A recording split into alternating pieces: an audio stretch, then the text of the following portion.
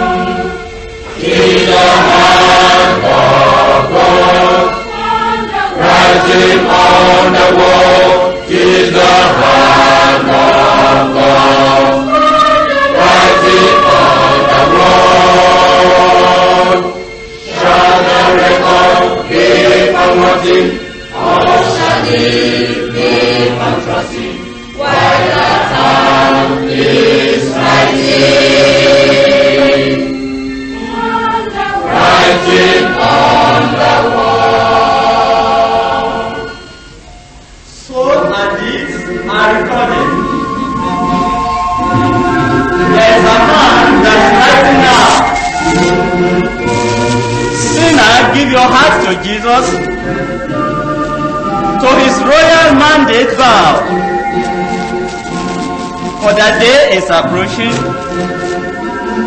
it must come to one and all when the sinner's condemnation will be written on the wall.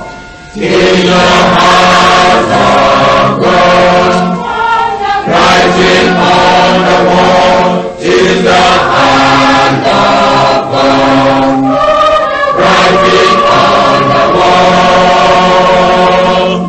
Shall the record be forgotten, or shall it be trusting, while the hand is writing? Writing on the wall.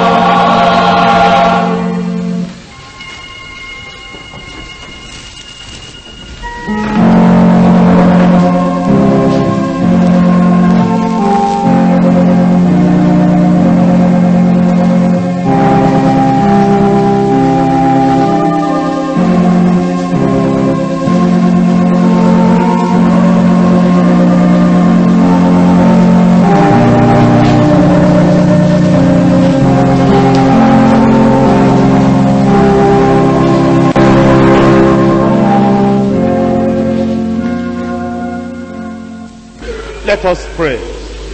Heavenly Father, we thank you for the worship service today. We're grateful for all that you have taught us since the beginning of the service. We praise your name for the truth that sets free. And we thank you, Lord, because of the illumination by the Spirit of God on the Word. Thank you, Lord, because of the assurance we have that we are being taught the truth of the Word of God. And we know that it is the truth that will make us free and keep us free. We pray, Lord, that as we come before your Word now, we'll come reverently, accepting, believing everything that you speak to us in the Word. And we pray, oh Lord, that the way you want us to walk, the way you want us to go, is the way we'll walk and go, so that your name will be glorified in our lives. Father, we pray that your Spirit will take these words and quicken them in our inner man, so that our lives will be at the point it ought to be, living to the glory of your name. Thank you, Lord, for the answer. In Jesus' name we pray.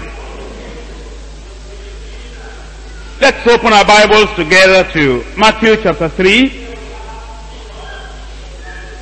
from verse 7 through to verse 10.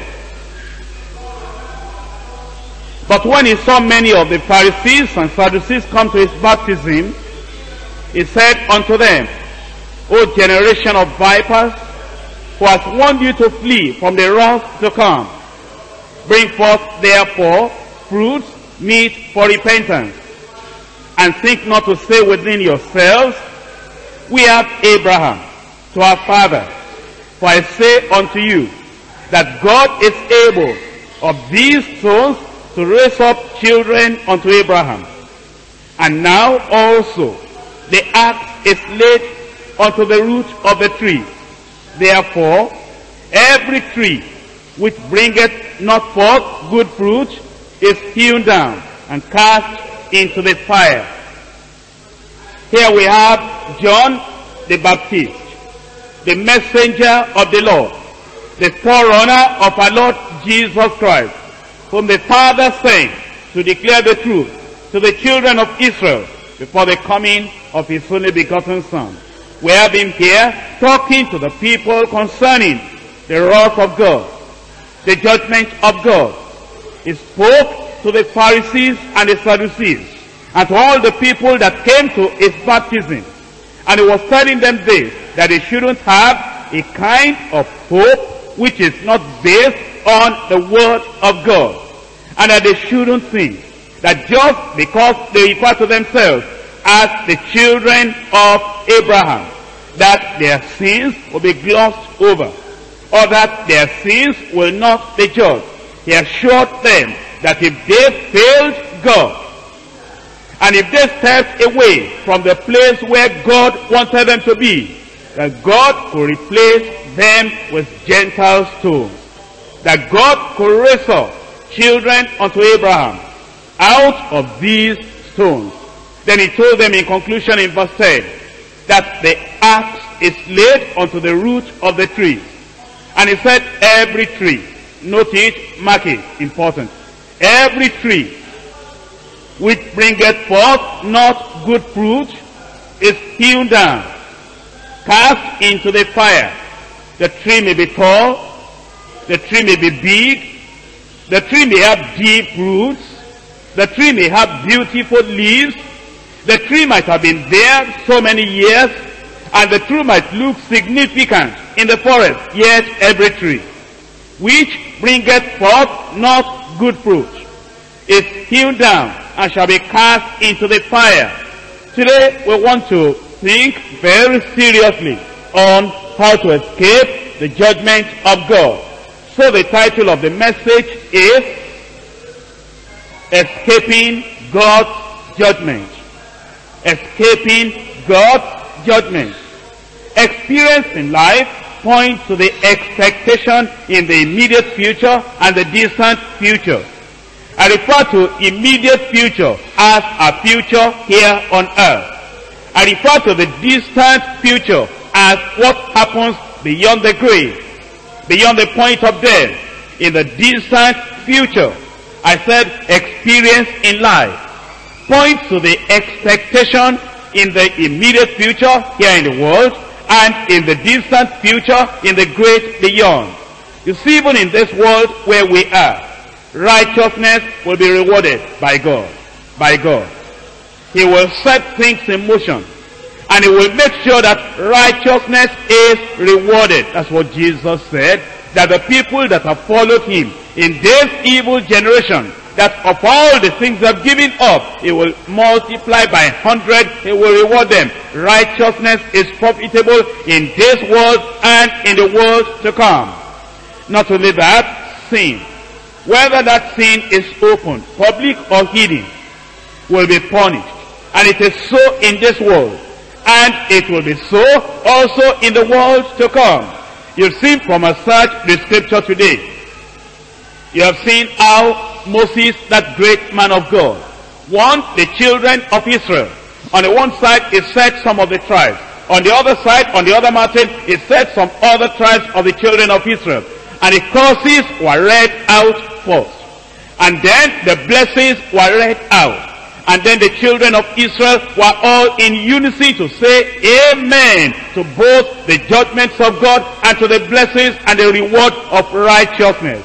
The same thing we learn, that as it happens in this world, that righteousness will be rewarded and sin, unrighteousness will be punished. Even so is it in the distant future, in the great beyond, beyond the grave, that righteousness will be rewarded and sin will be punished. Listen to this.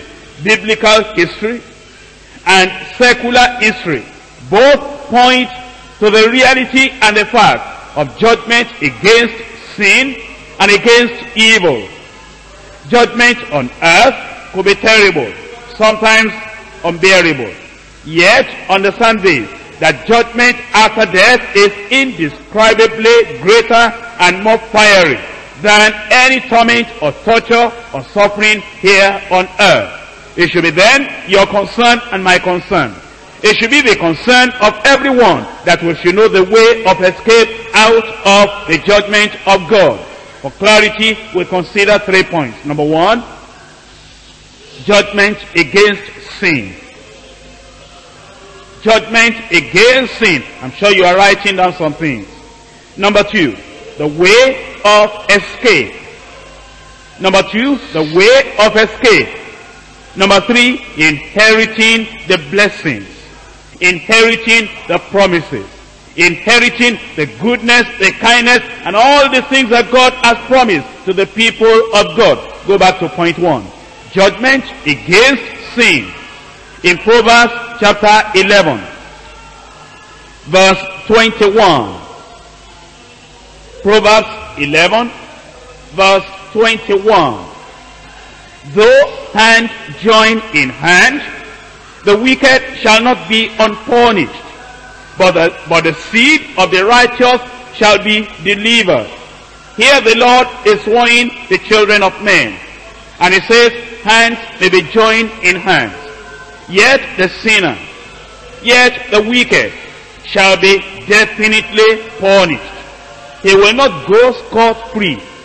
He will not be able to escape the judgment of God, that the wicked shall not be unpunished. He's telling us something. You know, there are times when a wicked man will join hands, will join in agreement, will be in contract, or will be in deep, intimate relationship with men of power, men of political power, men of military power, men of great wealth, and men of great influence. And the wicked will think that because he has joined hands with influential people, wealthy people, rich people, that because of that his sin will not be noticed, his sin will not be punished. There are times that a woman will join hands with a false prophet, with a dreamer, with a person that says he has revelation, and he thinks that because he has joined hands, he has been in agreement with a false prophet or any other kind of prophet, that therefore our sin, our evil doing will not be noticed by God. Listen to this: though hand join in hand. Whoever you are in agreement with, whoever you are agreeing with, whoever you are staying under his cover, the wicked, the sinner, shall not be unpunished. That means the sinner will be punished for the sins he commits. The backslider will be punished for the sins he has been committing. And the compromiser, the one who is neither in nor out, the one who is not fully in the light and not completely in darkness, the one who is not completely, totally committed unto the Lord and not totally committed to the world, the one that has one leg in the church and one leg in the world, the wicked, the sinner, the compromiser shall not go unpunished. That's the word of God. And it is very nice, very good to take it to heart, to know that sin will always be punished. In Colossians chapter 3. Colossians chapter 3, reading from verse 5 through to verse 6.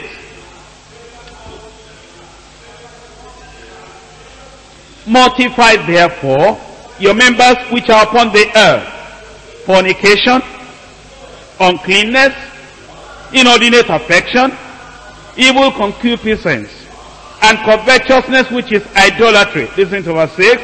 For which things sake the wrath of God cometh on the children of disobedience. When the Bible says in the passage I read to you before that the wicked shall not go unpunished, this is what it means. That the wicked, the fornicator, and those who are unclean. You know, being unclean, you may be unclean privately, messing up your life, living a dirty life, and misusing yourself privately with inordinate affection, with evil concupiscence, and with covetousness, that thing in your heart that whenever you see somebody with a better car than you have, better clothing than you have, better housing than you have, better job than you have, better position than you have, covetousness rises up in your heart. And actually it is idolatry. You know why it's idolatry? Because you want that car more than you want God. Because you want that position more than you want God. Because you want that money more than you want God. Because you love that thing more than God, you make it your God. And because of that, covetousness is idolatry. And it says it is because of this. It is because of the uncleanness, because of the fornication, because of the inordinate affection, because of the evil concupiscence, because of the covetousness, that the wrath of God comes upon the children of disobedience. Look at Ephesians chapter 5, from verse 3. Ephesians chapter 5, from verse 3. But fornication and all uncleanness or covetousness, let it not be once named among you as becometh saints. Let me clear up one point here. You see, there are some people that do not have the knowledge of the truth. They say they are born again and they are still sinning. They say they are born again and they are still telling lies. They say they are born again, and you see that there is covetousness in their heart, in their life, in their conduct, in their language. They say they are born again, uncleanness has not left them. It says, this is a life that becometh, that befits sin, that fornication will not be once named among you. There were so many converts in Ephesus. There were young people there, men there, women there. And yet, Paul the apostle said, as many as they were, men and women, boys and girls, that among these children of God, fornication should not be once mentioned. Can you see the standard of the word of God then? That actually, whoever is called a child of God, a saint of God, fornication will not be in his life. And you know, when somebody commits fornication or adultery, the church will discipline such an individual.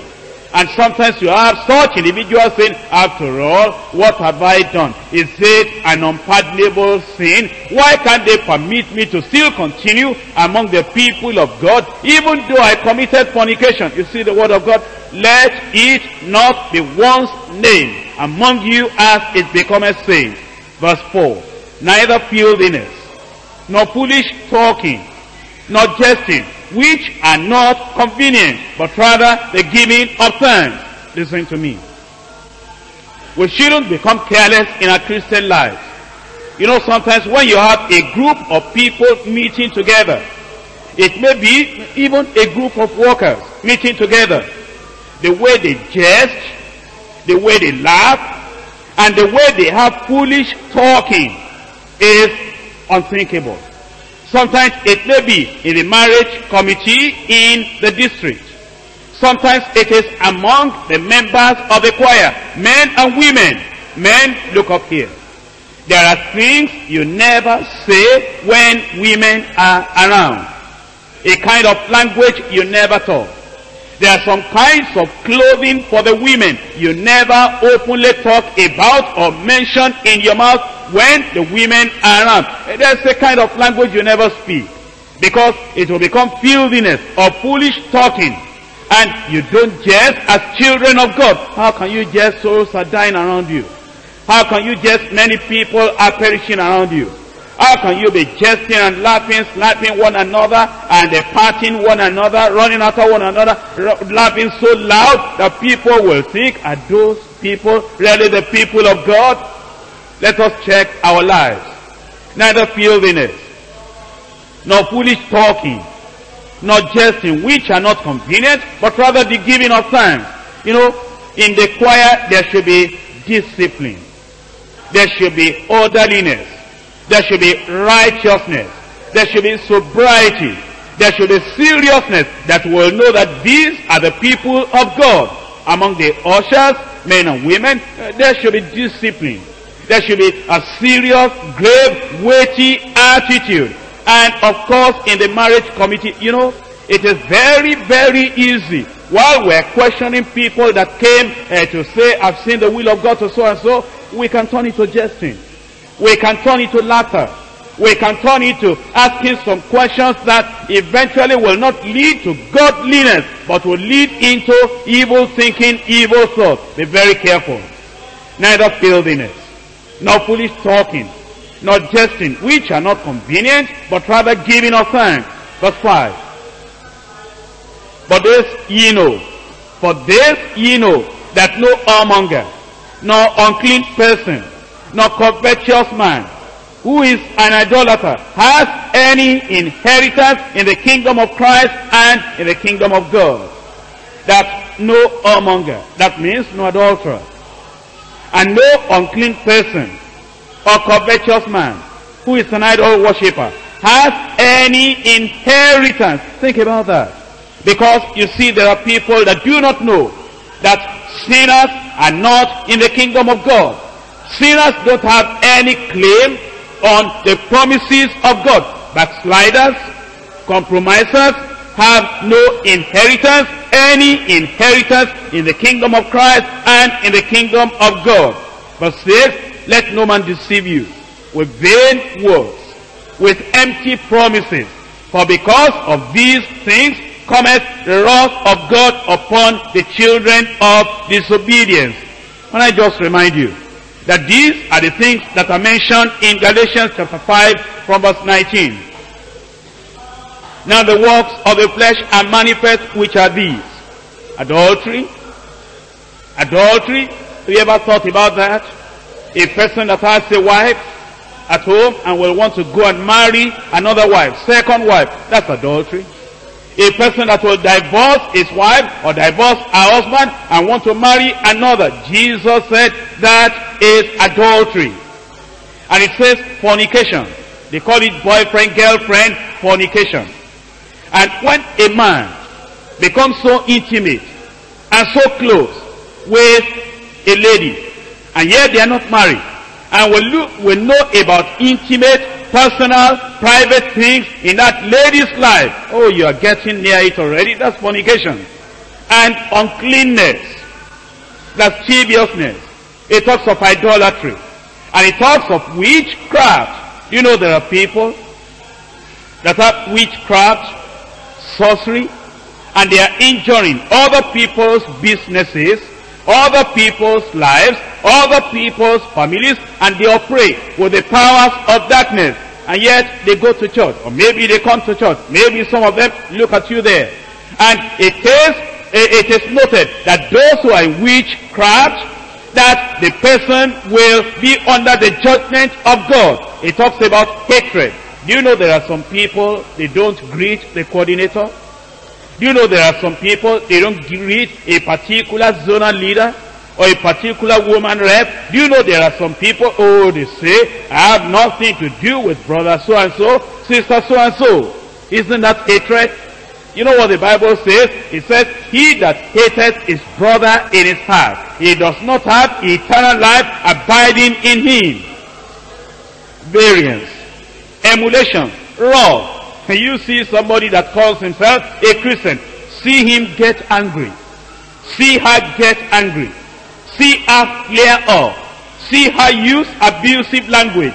And see her that dress other people down. And see her minimize, belittle other people. And see some of them that will cut down the zonal leader, cut down the coordinator, cut down every leader, every worker. Look at that, wrath and strife and sedition and heresy. You know what some people, some of them say, oh, they say, I will talk out my mind. I will be angry. And I will fight anybody after I've fought all of them. If I cannot stay in the church, I go to another church. You go to another church with hatred in your heart, wrath in your heart, strife in your life. Where are you going? You can get to that other church, but will not make heaven. There is judgment against sin. It says in verse 21, envyings. Envyings. How many battles are fought because of envy? They made such and such a leader. They didn't make me a leader. We are jealous. We are envious. And envy, jealousy is a sin. They gave so and so a particular opportunity, a particular privilege that I should have been given to me. Envy is a sin. Murders, drunkenness. Maybe you are drinking in secret. God knows it. God sees it. Every sin you commit goes on record in the presence, in the sight of God. And then it says revelings and such like. Revelings, it may be gambling, maybe nightclub, maybe smoking and drinking, maybe using all these things of the world and such like, of the which I tell you before. As I have told you in time past, that they which commit such things, that do such things, shall not inherit the kingdom of God. You see, there is judgment because of sin. Hebrews chapter 9. Hebrews chapter 9, verse 27. As it is appointed unto men once to die, but after this the judgment. It is appointed unto men once to die, but after this the judgment. Listen, my friends and brothers and sisters, life may look so long, but remember, Methuselah eventually died. I've told you that before. And the Bible says there's only a step between you and death. And therefore we should be very careful the way we live. Do not sleep if there is sin in the heart, guilt on the heart. Settle it before you sleep. We don't know tomorrow. We don't know when a trumpet will sound. when the Lord will come, or when death will knock at the door and call any of us home. And yet we know it is appointed unto men once to die. But after this, the judgment. If a person dies in sin, if a person dies as a compromiser, as a backslider, where will he spend eternity? Look at chapter 10 of Hebrews. Chapter 10 of Hebrews. Chapter 10 of Hebrews. From verse 27. But a certain fearful looking for of judgment and fiery indignation, which shall devour the adversaries, those who are haters of God. You hate God, or you hate righteousness, or you hate the people that are directing you in the word of God. Maybe one of our leaders called you and said, brother or sister, I've been thinking of talking to you. I've been thinking of counseling you, advising you. I've been thinking of just pointing out to you, look at this, look at this, look at this. Don't you know that you ought to live a better life according to the word of God? And you hate that leader. And you hate the person that rebukes your unrighteousness. It says the judgment and the fiery indignation will devour the adversary. Verse 28, he that despiseth Moses' law died without mercy, under 2 or 3 witnesses. Of how much? Sore punishment. Suppose ye, shall he be thought worthy, who has trodden down underfoot the Son of God, and has counted the blood of the covenant, wherewith he was sanctified, an unholy thing, and has done despite unto the Spirit of grace. Verse 31. It is a fearful thing to fall into the hands of the living God. You see the judgment of God, the fiery indignation of God against sin. It is a fearful thing to fall into the hands of the living God. Hebrews chapter 12 verse 29.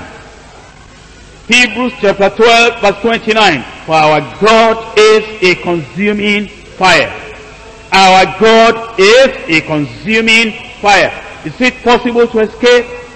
If you have sinned, if you have gone astray, if you have come short of the glory of God, is there any way of escape? That leads us to point to the way of escape. The way of escape in Jeremiah chapter 18. Verses 7 and 8. Jeremiah chapter 18. Verses 7 and 8. At what instant? I shall speak concerning a nation and concerning a kingdom, to pluck up and to pull down and to destroy it. If that nation against whom I have pronounced turn from their evil, I will repent of the evil that I thought to do unto them. That is the way of escape. Here God himself tells us his principle of dealing with every man, every woman, every family, every church, every kingdom, every nation, every tribe. It says, at what instant? I speak against a nation, against a group of people, because of their sin, because of their evil, to pluck down, to pluck up, to pull down, to destroy it. It said, if that nation against whom I have pronounced, against whom I wanted to bring judgment, will turn from their evil, if they will repent, then I will change my mind, and I will not bring the evil upon them again that I thought I would do against them. So then, it is very important, if you want to escape the judgment of God, that you will turn from evil. You will turn from anything which is contrary to the word of God. Let's look at Jonah chapter 3. Jonah chapter 3. And I'm reading there from verse 3. So Jonah arose and went unto Nineveh, according to the word of the Lord. Now Nineveh was an exceeding great city of 3 days' journey. And Jonah began to enter into the city a day's journey. And he cried and said, yet 40 days, and Nineveh shall be overthrown. Let me just remind you that Jonah himself was a forgiven backslider. Do you notice that? He went away from the Lord. he ran away from the presence of God. He entered into a ship, and there was a mighty storm, a mighty tempest, and their lives were in danger. They began to throw their property into the sea, and yet the sea was still exceedingly tempestuous, so that they were afraid of their lives. But eventually, after they had thrown this man into the sea, and the fish swallowed him up, and he could have gone from that place of disobedience right into the grave. That fish would not have vomited him out, but then right in the belly of that fish, he repented, and God had mercy. Can you see that? That no matter how far a man or a woman has run away from God, no matter how deep a person might have gone in sin, no matter how wayward an individual might have been, and no matter how the judgment of God already has started falling, if that person will begin to pray, if that person will begin to make a vow before the Lord, if that person will begin to say, oh Lord, I am sorry that I will forsake my evil way, can you see that repentance will bring the favor, the grace, the love, the peace of God back into that person's life? And so he received mercy. He now went through Nineveh, 3 days journey, and he said, yet 40 days has been decreed and determined in a court of heaven that Nineveh shall be destroyed. Verse 5. So the people of Nineveh believed God and proclaimed a fast and put on sackcloth, from the greatest of them even to the least of them. For the word came unto the king of Nineveh, and he arose from his throne, and he laid his robe from him, and covered him with sackcloth, and sat in ashes. Verse 8. But let man and beast be covered with sackcloth, and cry mightily unto God. Yea, let them turn every one from his evil way, and from the violence that is in their hands. Here the people of Nineveh, in agreement with their leader, with their king, they saw that the only way of escape was repentance and turning away from evil. It is still the same today. That is still the way of escape.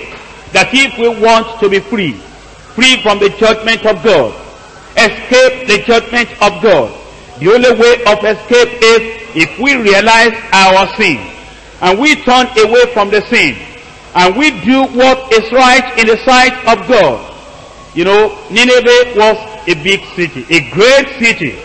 And the Bible says in Jonah chapter 4 verse 11, should I not spare Nineveh, that great city, wherein are more than 6,000 persons, more than 120,000 people, and they had such great wickedness. No doubt there was drinking, drunkenness there. No doubt violence and killing one another, destroying one another. No doubt gambling.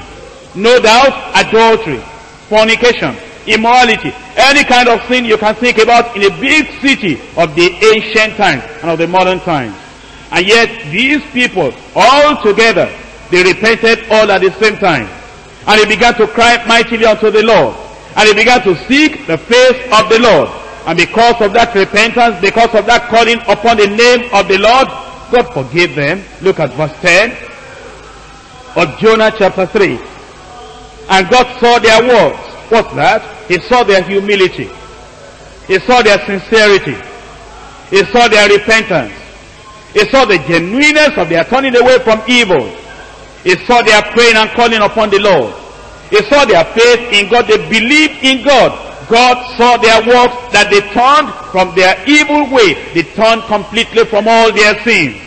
And God repented of the evil that he had said that he would do unto them. And he did it not. Can we turn to Ezekiel chapter 33? Ezekiel chapter 33. From verse 11. Ezekiel 33 verse 11. Say unto them, as I live, saith the Lord God, I have no pleasure in the death of the wicked, but that the wicked turn from his way and live. turn ye from your evil ways, for why will ye die, O house of Israel? Here is the will of God. You see, the Bible tells us very pointedly and very clearly that God is not willing that anyone should perish, but that everyone should come to repentance. That's why it says very clearly, the Lord is not slack concerning his promise, as some men count slackness, but is long suffering and patient toward us, not willing that any should perish, but that all should come to repentance. He wants everyone saved. You see, if anyone gets to hell, it will not be the fault of God. If anyone eventually dies in sin, dies as a backslider, dies as a compromiser, and goes to hell fire forever and ever, tortured, tormented, punished with the devil and his angels, that will not be the fault of God. You know why? He has made a way of escape. That if man, woman will hear the word of God, realize his sin, realize he has committed sin and come short of the glory of God, realize the great wickedness he has committed in the sight of God, realize the sin in the heart, the sin in the life, realize the waywardness, the mischief, the wickedness, the violence, the adultery, the fornication, and the unrighteousness in his life. And then he makes up his mind. He takes a decision and he turns from his evil ways. Then when he calls upon the name of the Lord like that, and he believes on the Lord Jesus Christ, who is the Lamb of God, who has been sacrificed to take away all our sins, the Bible says he shall live, he shall not die. He will have life, eternal life from God. He will pass from death unto life. Look at it in Ezekiel 33 from verse 14. Ezekiel 33 from verse 14. Again, when I say unto the wicked, thou shalt surely die, certainly die, if he turn from his sin, and do that which is lawful and right, if the wicked restore the pledge, give again that he had robbed, walk in the statutes of life, without committing iniquity, he shall surely live, he shall not die. None of his sins that he has committed shall be mentioned unto him. He has done that which is lawful and right, he shall surely live. Repentance is very important in the sight of God. And bringing forth fruits unto repentance, being righteous and holy and godly, is very important in the sight of God. If my people which are called by my name will humble themselves and will seek my face and will turn from their wicked, from their evil ways, then, and they will call upon the Lord, he says, I will hear from heaven, I will heal their land, I will forgive their sin.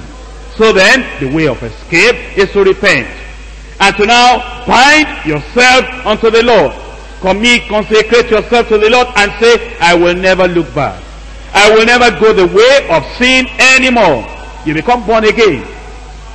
You become a child of God. And then you inherit the promises of God. Your name will be written in the book of life in heaven. God will say, he is my child, he is my beloved. And then when you pray, God will answer. And God will be preparing a place for you in heaven.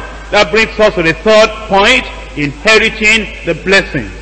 When you have become a child of God, guilt is gone, condemnation is gone, the heavy load is gone, the shame is gone, the reproach is gone, the darkness is gone, your attachment to the devil is broken, the power of sin is broken in your life, the penalty, the punishment of sin is removed, your name is written in the book of life. There is the witness of the Holy Spirit within you that you are a child of God. There is the joy of salvation that floods your soul, that all your sins are forgiven. You feel light, you feel clean, because all your sins, iniquities are blotted away. And God said, I have blotted away thine iniquity, and I've taken your sin out of you, and I've put it in the depth of the sea, and will never be remembered against you anymore. Then is the Spirit of God in your heart calling him Abba, Father. you know him to be your father. He knows you to be a son. He knows you to be a daughter. And then it says he gives you the name of Jesus, that whatever you ask in his name, he will grant unto you. Then he says, let not your heart be troubled. You believe in God, believe also in me, that in my Father's house are many mansions. If it were not so, I would have told you, I go to prepare a place for you. And while he's preparing that place for you and you are here on earth, he says, whatever you will ask the Father in my name, I will grant each unto you. What a blessed privilege, that you now inherit with Christ, because you become an heir of God and a co-joint heir with Christ. The benefit of the people that know God. You now inherit the blessings. That's point 3. Inheriting the blessings. Let's look at Hebrews chapter 6. Hebrews chapter 6. I'm reading there from verse 9. Hebrews chapter 6 from verse 9. But beloved, we are persuaded better things of you, and things that accompany salvation, though we thus speak. It tells us that after you are saved, there are a lot of blessings accompanying salvation in your life. Verse 12, that ye be not slothful, but followers of them, who through faith and patience inherit the promises. You inherit the promises because now you are born again. Hebrews chapter 3 verse 14. For we are made partakers of Christ, if we hold the beginning of our confidence steadfast unto the end. Oh yes, there are blessings, inheritances, and promises awaiting the people of God. Revelation chapter 21. Revelation chapter 21 from verse 5. And he that sat upon the throne said, behold, I make all things new. And he said unto me, write, for these words are true and faithful. And he said unto me, it is done. I am Alpha and Omega, the beginning and the end. I will give unto him that thirsteth of the fountain of the water of life freely. He that overcometh shall inherit all things, and I will be his God, and he shall be my son. Here is the blessed hope of the believer. Verse 7, he that overcometh. There may be trials, he that overcometh. There may be persecution, he that overcometh. There may be the enticing of the devil to go back to the world, he that overcometh. There may be temptation, he that overcometh. There may be times of discouragement and distress, he that overcometh. The devil may try to deceive and lure you back to the world, he that overcometh. There may be some things that the worldly people are presenting to you, and they are dangling before you, saying, if you will take all these glories of the kingdom of the world and go away from the Lord, you have many things in the world here. He that overcometh. You overcome temptation, you overcome sin, you overcome the tendency to look back and go away from the Lord. You know, the Bible says, he that lays his hands on the plow and looketh back is no more fit for the kingdom of God. But if you overcome all those things, he that overcometh shall inherit all things. I want to be an overcomer. How about you? How about you? Don't you want to be an overcomer? Temptations are there, trials are there, persecutions are there, difficulties are there, distresses are there, a lot of dazzling things that dazzle our eyes, they are there. But he that overcometh, be an overcomer. Rise up on your feet and say, Lord, make me an overcomer. Make me an overcomer. The world is trying to invite you back. You say, oh Lord, make me an overcomer. The flesh is trying to pull you down, trying to drag you down. You say, oh Lord, make me an overcomer. And the devil is trying to make many promises to you, which you will never fulfill anyway. But you say, Lord, I will never yield. I will never yield. Make me an overcomer. Your husband is trying to drag you back to the world. Your wife is trying to drag you back to the world. Oh Lord, make me an overcomer. Discouragement is setting in your heart, in your life. We don't know when the Lord will come.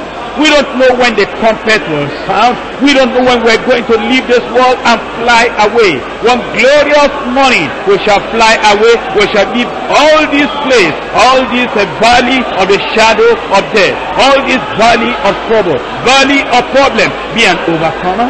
Don't allow anything to hinder you, and you say, oh Lord, give me your grace, give me your strength, and give me your power, so that I will be an overcomer. He that overcometh shall inherit all things. And God says, I'll be your God. I'll be your God.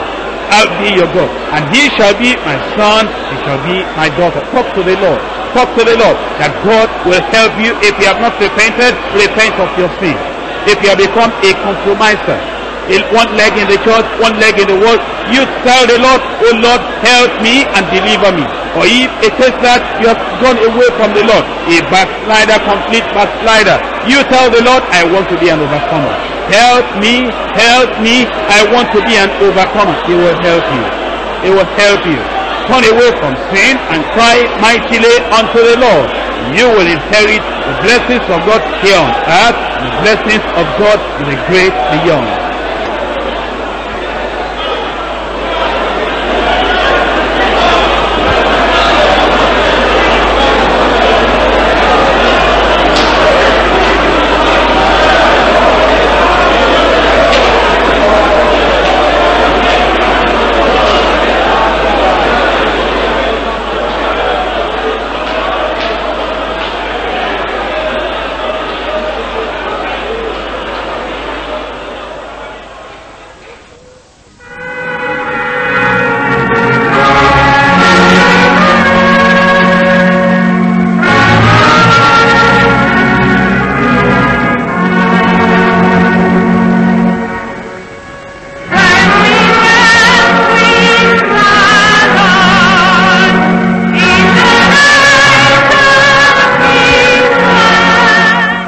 I believe you have been blessed.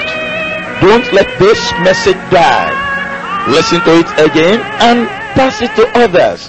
You can get more from God at the Deeper Life Bible Church. Our headquarters is Deeper Life Bible Church, Bagada, Lagos, Nigeria. Blessed are your ears for hearing these things. We'll meet in heaven if you do them.